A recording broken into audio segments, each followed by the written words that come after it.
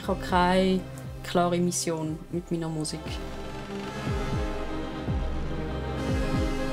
Meine Musik ist kein Kommentar auf nichts. Also ich habe eigentlich wirklich keine Intentionen in dem Sinn, dass ich nichts mitteilen will, vor allem nicht sprachlich etwas mitteilen will.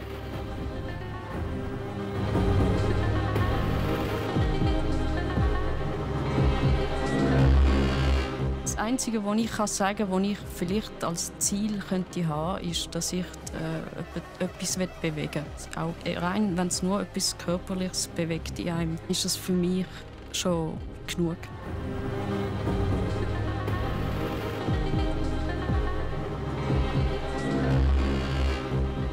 Ich habe eine klassische Klavierausbildung. Das war eigentlich der Anfang und die elektronische Musik ist wie eine logische Folge eigentlich von diesen Obsessionen, die ich hatte. Und die haben mir eine Palette geöffnet, ein Universum geöffnet, das unendlich ist.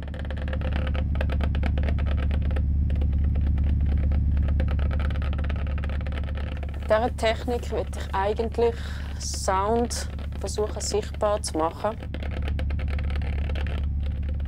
Der Sound, der hat wie einen Körper. Ich spüre den auch, wenn man den live hört, mit einer Anlage zum Beispiel, hat das etwas sehr Körperliches. Und es ist eine Vibration, wo die Materialien auch zum Tanzen bringen. Und darum, alles, was Klang ist ein potenzielles Instrument für mich.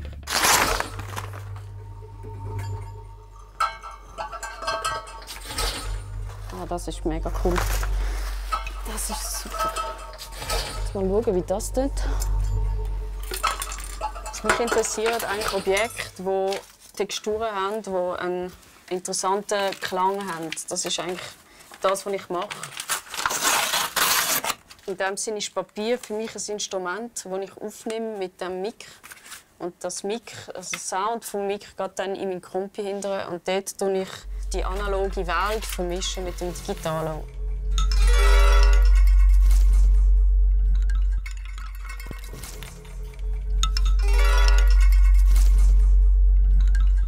Ich gehe kompositorisch dann auch in dem Sinn so vor, dass ich ziemlich organisch arbeite.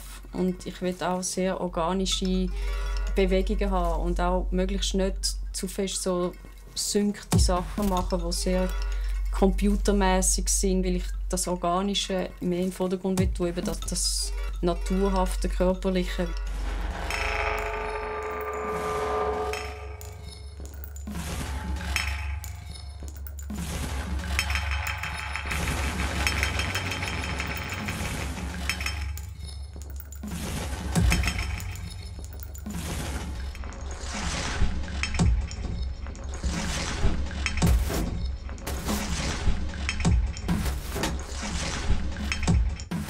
In der Natur sind die Formen auch nicht immer perfekt und darum interessiert mich auch zum Beispiel Rhythmen zu kreieren, die total abstrakt sind oder dekonstruiert sind.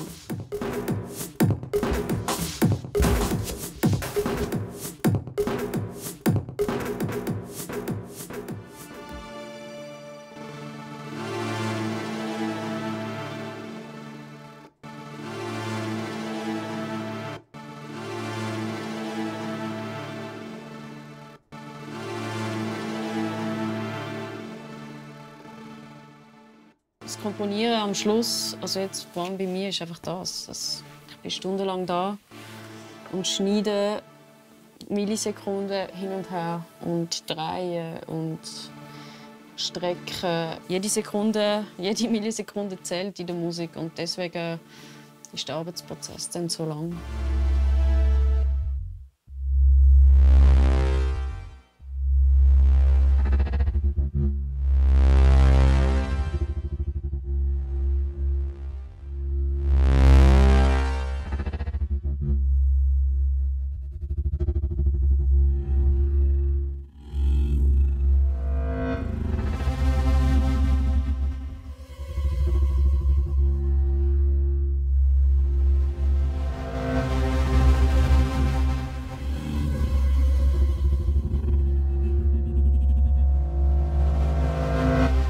Kunstmusik. Also es ist nicht funktionale Musik, die dafür da ist, als Background oder als Entertainment da zu sein.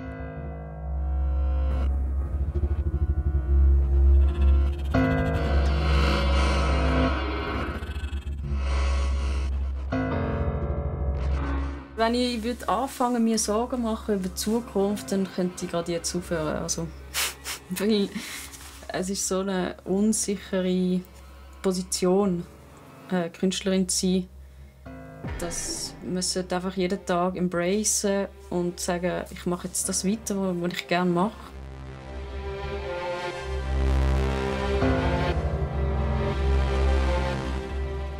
Klar hat man immer wieder Tage, wo man ein bisschen Panik hat oder sich Sorgen macht, weil man halt auch ein komplett anderes Leben führt als die meisten Leute.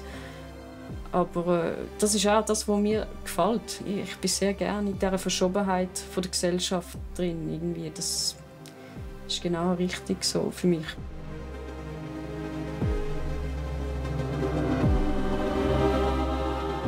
Innovationskraft liegt einfach darin, authentisch zu sein. Und das ist eigentlich die grösste Kraft, wenn man sich selber bleibt und etwas macht, das nicht Imitation ist. Wenn man macht, was man gerade unbedingt machen will. Und das ist eigentlich alles. Ja.